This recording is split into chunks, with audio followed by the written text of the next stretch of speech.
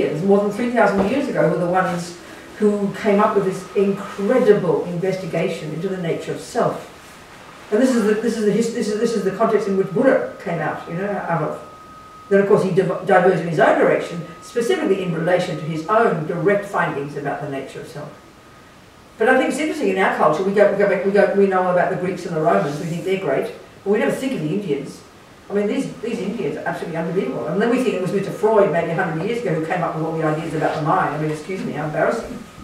These unbelievable Indians, more than 3,000 years ago, And they're the ones who created this technique that's called, as we know these days, mindfulness meditation, which is it's a kind of a cobbling together of various views that have come from Buddha, which came from these Hindus, using this incredible psychological skill that's, that enables us to get our mind to a much subtler level, to access the subtler levels of our own mind that we don't even posit as existing in the West. It's beyond the brain, beyond the conceptual, beyond the sensory. They're the ones who got to this one. And they, on the basis of this astonishing clarity, they were able to literally map the mind, internally, not the brain, not with microscopes, with their own mind. But this is utterly invisible to the West. And of course, even the most Buddhists, don't kind of tweak it. The best most Buddhists can think is you've got to be mindful. I mean, it's like so embarrassing, it's so superficial, our knowledge of really where Lord Buddha comes from, and the source of it, these extraordinary Indians, So the text, this map of the mind that these Hindus came up with from their own internal process, is still the basis of the models of the mind that are taught in the Tibetan Buddhist monastic university system today. So it's pretty remarkable, So Buddha, of course, refined his own views. That's the first thing to think about, the amazing history of these teachings that we're going to discuss. But the other thing is really, really, really crucial to remember. Because we think of this as religion, I'm a nun, I sang a prayer, this is more holy, with more holy pictures than most Catholic church, I tell you, these days. I mean, the number of prayers I do these days leaves my Catholic upbringing for dead. You understand? Really, it's religion. So as soon as we go religion, we kind of get all la-di-da and lose our common sense. And that's really it's utterly necessary to remember, again, who Buddha is in relation to all this stuff. And the crucial point is, Buddha is not a creator and doesn't assert one. That's a shock, because as soon as we hear it's religious information, we assume it's information from on high that we're all supposed to believe. Why? Because God created it. And I'm being sarcastic here. I'm not wrong with being a Christian. I think it's amazing. But this is not the approach in Buddhism. Not the approach at all. Utterly, profoundly, and completely different. Buddha was a regular guy who, from his own hard work, became what is labelled a Buddha. And the Tibetan the etymology of the Tibetan word for Buddha, which is Sanskrit, Sangye, is really tasty. It tells us exactly this. The first syllable, sang, implies the utter eradication from our being, our mind, our consciousness. These words are used synonymously, our consciousness, our mind. The utter eradication of every atom of ego and negativity and neurosis and fears and drama and depression and anxiety and jealousy and low self-esteem and all the other rubbish that we, in our models of the mind, in the materialist world, totally take as real and normal. In fact, we think they're so normal you'd be considered abnormal if you didn't have them. But this is Buddha's point. We can rid the mind of them. They're adventitious, they say. Get your dictionary out. That means they're not at the core of our being. This is shocking to consider if we compare with the materialist psychology. But because we don't hear words like this, as soon as we hear it, achieve nirvana, wow, far out, wonderful liberation from suffering and its causes, we just don't get the point. We can't join the dots. We don't hear it really simply. That it's the Buddha's own direct experiential findings from the depth of his own mind about how things are. So this first one is, we can rid the mind of all the rubbish. The second one, the second syllable, gye, implies the development, literally, to perfection, of all the goodness within us. All the wisdom, love, compassion, joy, all the good stuff. To perfection. My Catholic mother was shocked. Only God is perfect. No, Buddha says we can all become this. We can all become perfect. This is what Buddha has found to be so. The words are so simple. And what is he talking about? Not some secret part of us, but our mind. So given that our mind can become a Buddha, our mind can be rid of the rubbish and full of the goodness to perfection, and they're just the simple words for it, we better know what he means by the mind, because it's radically different from what we think, that's for sure, in many ways, So this is the basis. Having this in our mind, at least theoretically, is then the basis of beginning to comprehend what Buddha's on about, And And it's not a belief system. It's not a question of believing. Belief is a state of mind and it's a necessary one in the process, you know, and they talk about it in Buddhist psychology, but it's based on certain things. But it's not the way we tend to think of a spiritual path. Utterly, completely different. So first of all, the mind for the Buddha, the word's used virtually synonymously with the word consciousness. That's the first one. Second, and already this is shocking, it's not physical. There's not one atom of your mind that is physical. The Buddha does not argue that we have a brain. He agrees we've got a brain. He will probably appreciate all the neuroscientists. But not one atom of our mind is our brain. You ask some amazing Tibetan meditator who's been off in the mountains the last 60 years, has never met a Western scientist. Where his brain is, he wouldn't have a clue. He's never heard of it. But he surely knows his mind. The third point about the mind, as far as Buddha's own experiential findings are concerned, is that this is another shock too. It is not the handiwork of someone else. It is not given to us by somebody. This is like incredible. If we're Christians, God gave us a soul. If we're materialists, Mummy and Daddy created us, essentially, isn't it? But these are not Buddha's views, completely different. His own experiential findings says no, he disagrees with that.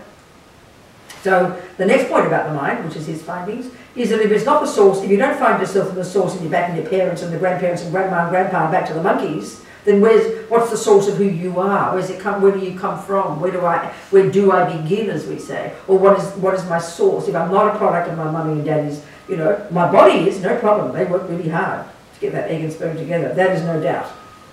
Eyes can see that. Egg and sperm is the source of my body, but not my mind. And so, you know, this is the next point about the mind. First of all, before we go to where it comes from, what do these words refer to? Well, the thoughts, intellect, feelings, emotions, subconscious, unconscious, instinct, intuition, you know, all these words, the entire spectrum of our inner being, from the grossest to the most subtle level, necessarily for the Buddha, this is what is referred to by mind or consciousness. So this implied already, indicating, well, from what we said about the Hindus, that mind goes to far more subtle levels than we would ever even think of existing in the materialist world. You know, the part of our mind that functions indeed through the medium of the brain, the nervous system and the body, is the grossest of the grossest tip of the iceberg of our mind for the Buddha. So therefore, the next point, where does our mind come from then? When did I begin, as we say? Well, if we think of our mind as a river of mental moments, and in Tibetan Buddhist psychology they use a term mental continuum. Mental continuum. If we think of our consciousness like that, like a river of mental moments, and if we had perfect memory, we know perfectly well that if we think of this moment of mind, what was its source? The immediate previous moment. And what was the source of that immediate previous moment necessarily was the very previous moment. It's like links in a chain, you know. And if you had perfect memory, you'd go back and you'd track each of these moments of mind in an unbroken chain of mental moments, and you'd end up, wouldn't you? You'd get back, keep going back, in the womb, 1 month, 6, 9 months, 8 months, 7 months. Where did that moment of consciousness come from? It has to have come from a previous moment of consciousness. Where did that one come from? It has to have come from a previous moment of consciousness. And you get back to the first second of conception in your mummy's womb. Well, what about the previous moment? Well, the egg was in mummy's body, sperm was in daddy's, we know that. But the continuity, your consciousness, the previous moment of your consciousness is the source of that moment. And where did it come from? The previous. And before you go very far back, a few weeks before that, you'll find that consciousness, Buddha would say, was in a previous body. And you keep going back, and you keep going back, and you keep going back. This is Buddha's observation. This is his findings. It's not information coming from on high. And therefore it's necessarily something that anybody else, a regular human like he was, could prove from their own experience if you follow Lord Buddha's methodology. This is the implication of this, you know. And indeed our consciousness will continue, and necessarily from the last second of this life it will continue on in its own river of mental moments, going on and on and on. This is a fundamental point to take on board as our hypothesis if we want to listen to and think about, you know, coherently, even intellectually understand Buddha's views. This is a fundamental basis.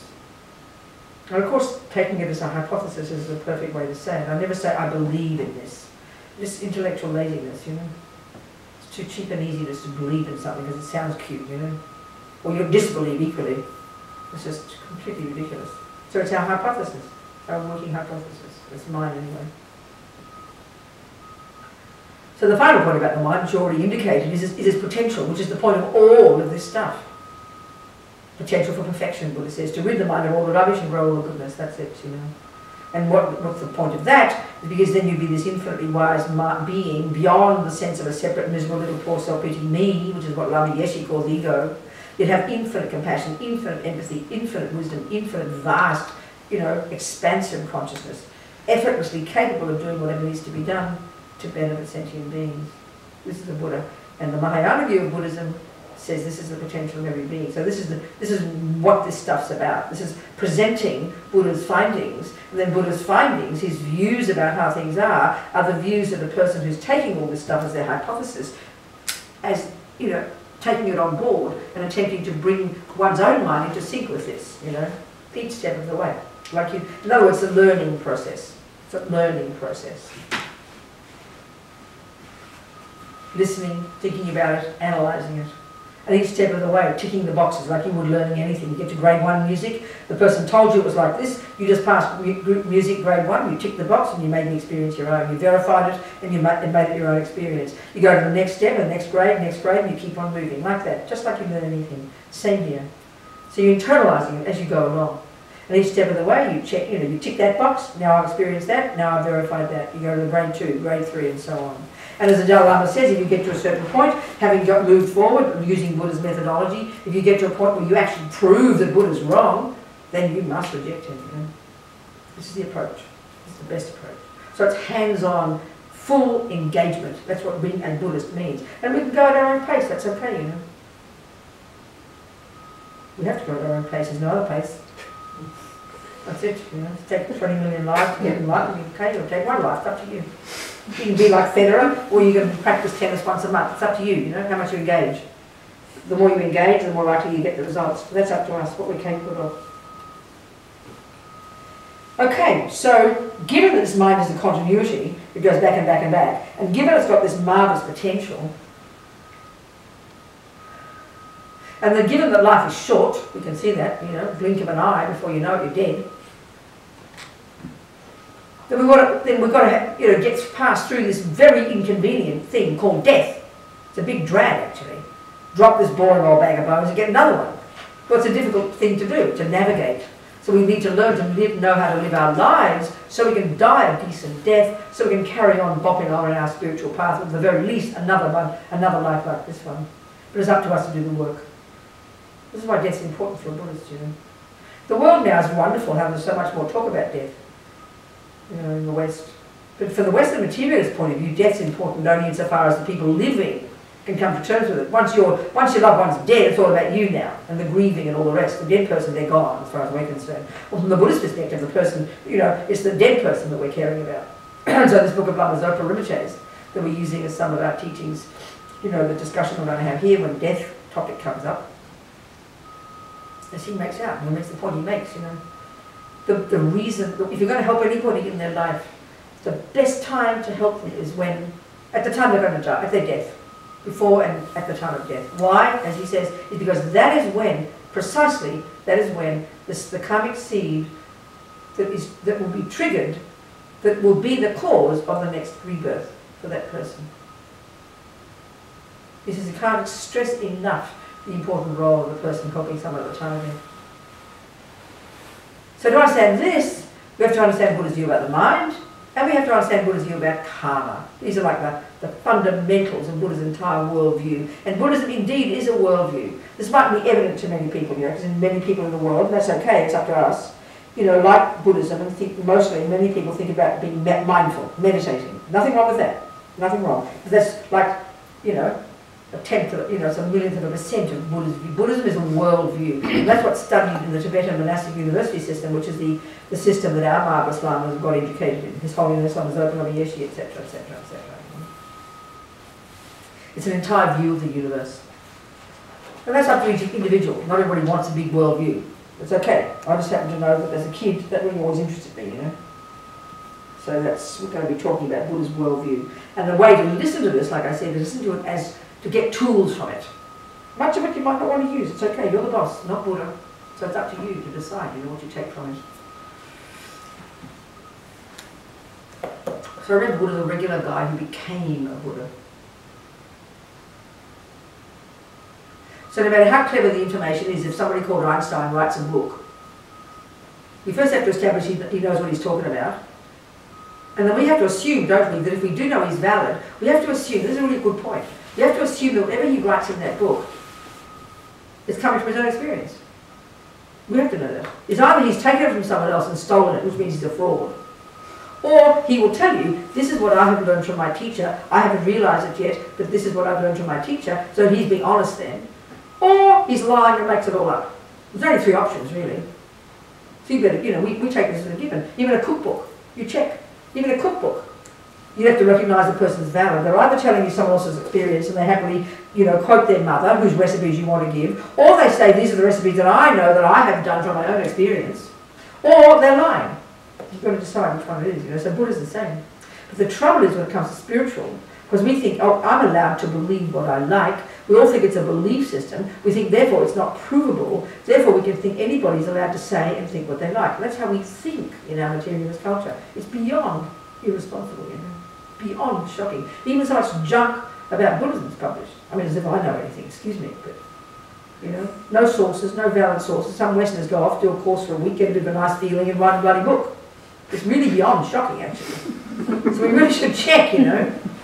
You should check this place. I mean, all you people are supposed to know this place. I don't know, I don't know if you knew or not. Maybe, you know, it's complete fraud, this place. You should check out valid source. They're not inviting peanuts to come and give talks, you know. Isn't it? You should. That's up to us. And then, if it is that cook or that Einstein, we know if it's coming from their own experience and they're regular humans like you and me, then hey, guess what? I can do it too. That's the way to think about this. But because we're so fixated on the view of the materialist one that if you can't see it, you can't prove it, then as soon as we hear that Buddha says reincarnation, then we assume you can't prove it. Then we think it's belief. But our assumptions are wrong, because we have another view of the mind. We're so stuck in our materialist views as being the universe, you know. So we've got to open our minds to the possibility and look at our assumptions. That's what we must do, to listen to Buddhism properly. Okay, so let's look at what the mind is then. Just look at what the mind is. There's many ways of talking about it. But let's look at in a simple way, you know, one way. So we've got different. One way that we can describe the mind is it's got two ways of knowing. One way is sensory consciousness, and one way is mental consciousness. They always point here. Sensory consciousness and mental consciousness. Well, the mental consciousness, as long as Rinpoche puts it, that's where the workshop is. That's where all our memories are stored. That's where all the millions of thoughts and feelings and emotions and unconscious and subconscious, and they're you could say, all the contents of our mental consciousness. And there's a crucial way to understand from Buddha's perspective, everything in our mental consciousness is a viewpoint. It's a way of saying it. We'll go into this. You'll see our point. So let's say, you know, so what's the senses then? What do the senses do? Well, you know, from the Buddha, the senses are like dumb animals. They're profoundly limited in their capacity for cognition. But we make the body the boss.